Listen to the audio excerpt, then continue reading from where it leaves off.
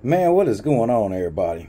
I forgot to do a video last week about this, but man, tomorrow is a huge milestone for the Flame Train CBD brand and the Flame Train CBD family. Tomorrow will mark our 3rd year in business. And let me say, man,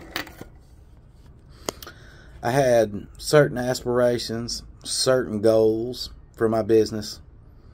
By the grace of God, I have exceeded and surpassed all of those goals. And if the Lord's willing, we're going to go even farther. Because I've got big plans as far as this year, just as long as when this new farm bill comes out, it's not something bad that ends up going south and taking our industry in the opposite direction we should be going.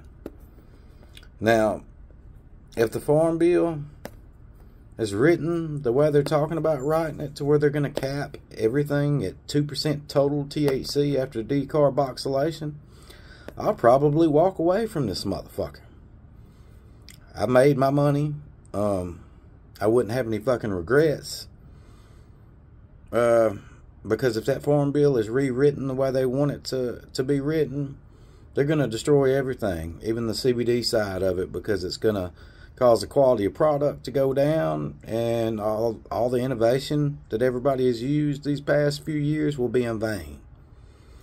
But anyway, tomorrow's just a very special day for me, special day for us, for my family, and I really wanted to thank all of you guys from the bottom of my heart that have supported us from day one. And I want to thank all the new supporters, because every single day we're getting more and more and more new customers, because all you guys, just word of mouth, spreading the word. And without y'all, man, we wouldn't be here. So hey, much gratitude and peace, love, and blessings to all of you guys, man. And I hope everybody has a wonderful week. May get on here with some of the reviewers and do a live tomorrow night to celebrate.